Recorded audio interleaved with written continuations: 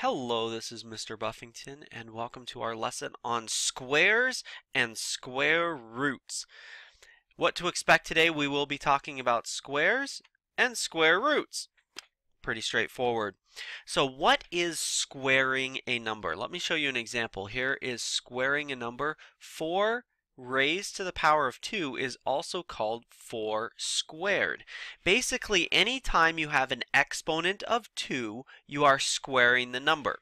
So that's pretty straightforward. We've done exponents before. 4 to the power of 2 means 4 is our base and 2 is our exponent. So we multiply 4 times itself. 2 times, right? 4 times 4 gives us 16. Now, why do we call this squaring a number? So let's go ahead and I'm going to show you real quick. This is a square.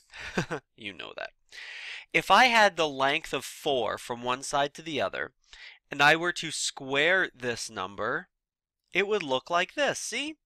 I've multiplied 4 times 4, and if you count, there's 16 squares inside of there. So that's why we call it squaring. It's because that would be how you would find the area of a square that has a length of 4. All right, so that's just kind of a side note. You don't really need to know about that. I just always wondered why 2 was squaring when it seems like a funny number to call it squaring something, but that's why. Because 4 to the power of 2 is like finding the area of a square that has a side length of 4. All right, let's go ahead and actually do some squaring. Remember we talked about exponents. This is our base 6. That's our exponent 2.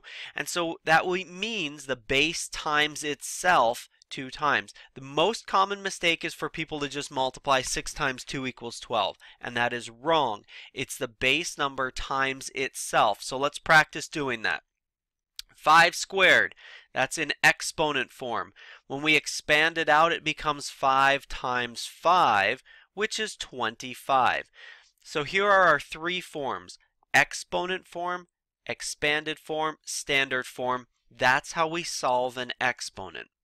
When you get quicker at it, you'll probably go straight from exponent form to standard form, but as you're learning about squaring, you probably want to write it out in the expanded form just to remind you what an exponent means. Let's do it. 1 squared. What is that? You can pause the recording as you're going or pause this video and try and solve these before I do. 1 squared means 1 times 1, which gives you the answer of 1. 2 squared. Again, pause it. Try it out yourself. It's 2 times 2, which is 4. And remember, 2 times 2 is because the base is being multiplied times itself, not because you're multiplying the base times the exponent. That one can be confusing. And 3 squared, which is 3 times 3, and that gives you 9. So you can continue going and make a whole list of squares, but I'm going to go ahead and do that for you. So here's the list of perfect squares. 1, 2, 3, 4, 5, and 6. These are the ones we've worked with already inside of this lesson. So you can see these perfect squares. I'm going to show you the next 6. I would encourage you to memorize these ones as you go. It's easy to make a list of your own perfect squares. All right, you simply multiply the number times itself, and it'll give you a list of perfect squares. So there is a list of perfect squares. I would encourage you to memorize, have those down.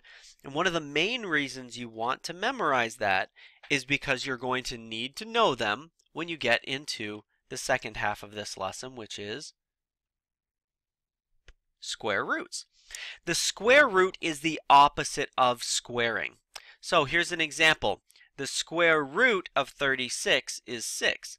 Means what number times itself gives us 36? Well, 6 does. 6 times 6 is 36. Let's look at some more. The square root of 81 is 9, because 9 times 9, or 9 squared, equals 81. The square root of 49 is 7. 7 times 7 is equal to 49. I've got 3 questions here that I'd like you to pause this video and try them out yourself. Welcome back.